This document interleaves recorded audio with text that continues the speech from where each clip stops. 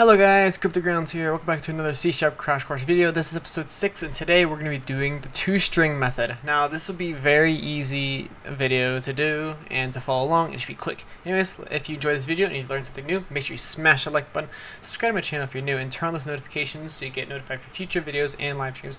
Comment all your feedback, suggestions, and compliments, all that good stuff below. And if you want to support me, the Patreon link is in the description below. Anyways, let's hop into it. So we have the same script from last time. I haven't changed anything, okay?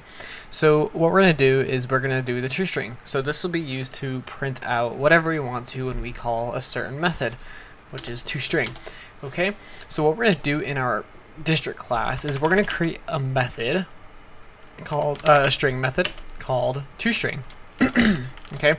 Now you'll see that we have this yellow line here, right? The keyword new is required on ToString because it hides method string system.object.ToString. So what this means is that we are not allowed to use this because we are not doing something, and that is called overriding. Okay, so we do this by adding the override term. Okay. Oh, I don't know what it did there. But you type override. Okay. Oh, I did think I flipped it. I think it's override string. Yep, there we go. So now we have overrided the default one, okay? So let's get rid of this real quick, okay? So by default, if we delete this, here, let's just delete these right here. Let's try doing district.ToString, okay? So each class has a default ToString to it, or each object, okay? Now let's do district.ToString. Let's see what happens here.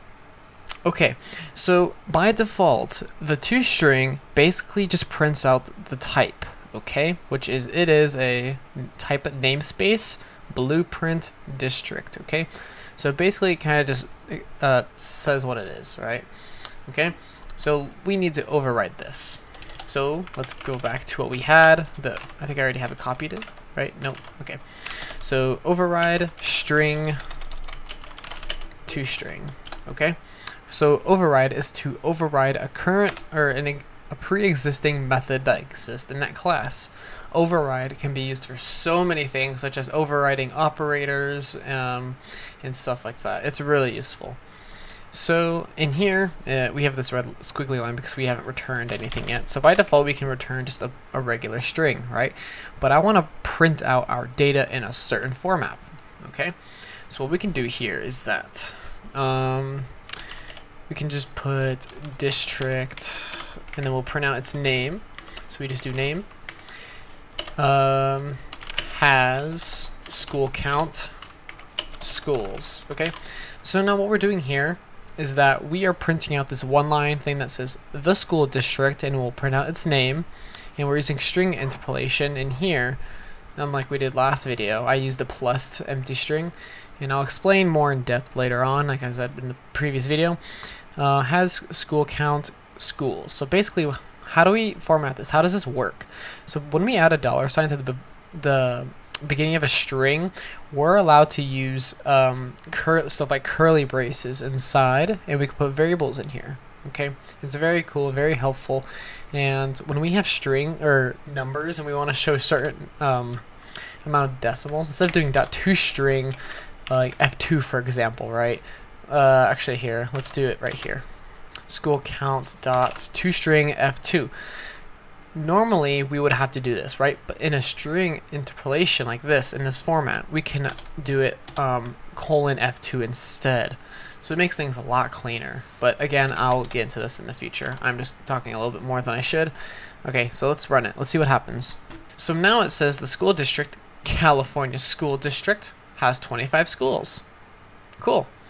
What if we do the second district right here? What will it say now? Okay, so now it says the school district, Washington State School District, has 0 schools, okay?